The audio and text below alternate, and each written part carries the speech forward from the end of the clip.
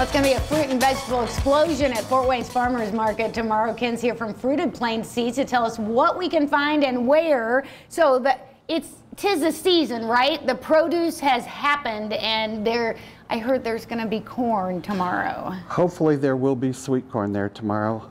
It has been a very challenging year for sweet corn. The soil temperatures were very cold early in the season, and there's been a lot of damage to some of the crops. And it's just not been very conducive for them to grow properly.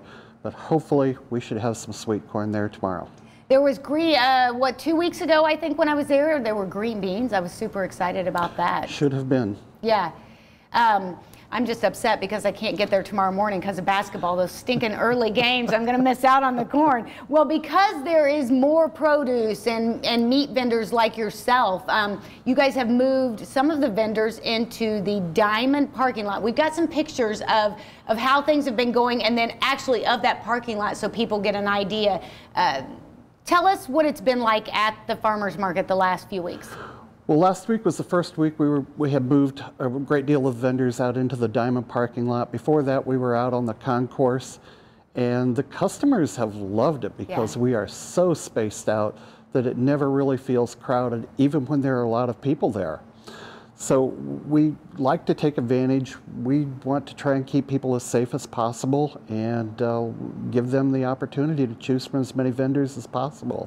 I would say, too, there are a ton of people. You can tell by the parking lot where people are parking that there are a lot of people there. But I've never felt like I was unsafe, that people were crowded. There's a ton of room, such a variety of vendors, too. You can find anything. Tell me what we'll find at Fruited Plains Seeds booth tomorrow. Well, we specialize in naturally grown beef, pork, chicken, lamb, eggs, heirloom flour from heritage grains, and we are starting to go back into produce. So we will have some of that as it starts to become available from our facility.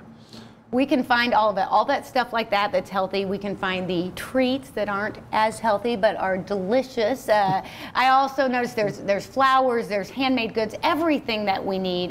If we can't find anything, they've got a great host tent where we can go and ask our questions. Nobody is indoors, right? There will be about 15 vendors indoors. There will be some set up under the overhang at the Lincoln Financial Events Center. There will be a few on the corner street, but the bulk of us will be in the Diamond parking lot. I guess, too, that's just one more way for people to be spread out. I do have a couple comments Lee had sent me.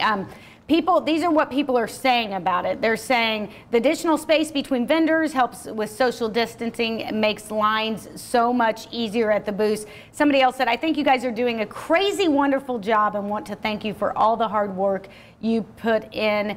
Somebody else said you've created such a safe space and environment for everyone throughout this challenging time. I know people really appreciate it, and it's a great way for us to get out, support our local farmers, and get some great food.